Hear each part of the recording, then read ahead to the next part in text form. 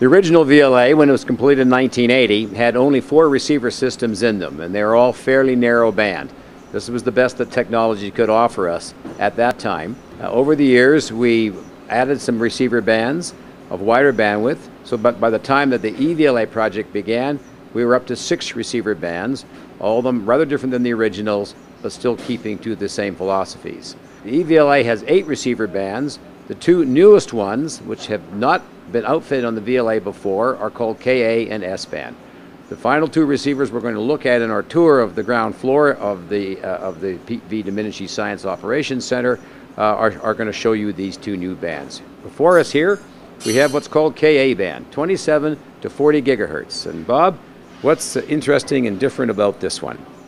Well, what's different from this band, from the KU band receiver that we've looked at previously, is that it's smaller.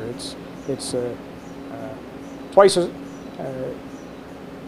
high in frequency, yeah. And half the wavelength. Half the wavelength. It's got another one of these Wallach style OMTs, and what you can't see up here is the little phase shifter that gives us the 90 degrees phase shift between the 2 vertical polarizations.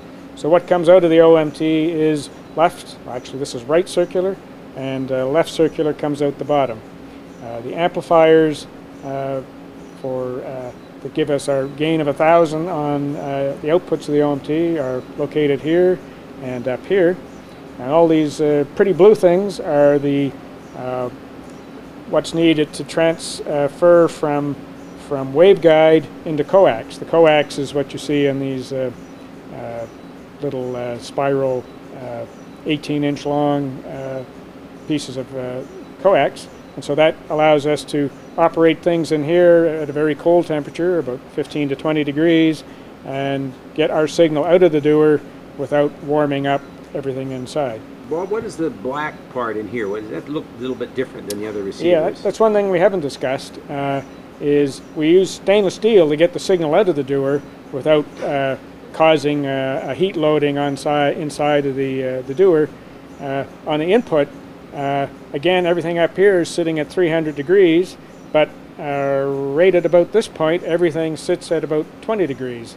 And so the way we do that is that there's a small gap of about 7/1000 of an inch here, and that has to be controlled quite accurately so that it doesn't shift sideways or in and out.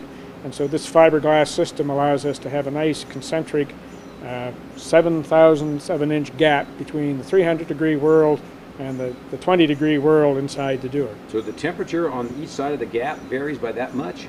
Yep. But there's no contact except for the fiberglass, which is what holds that 7/1000 gap. It makes it stable. That's right.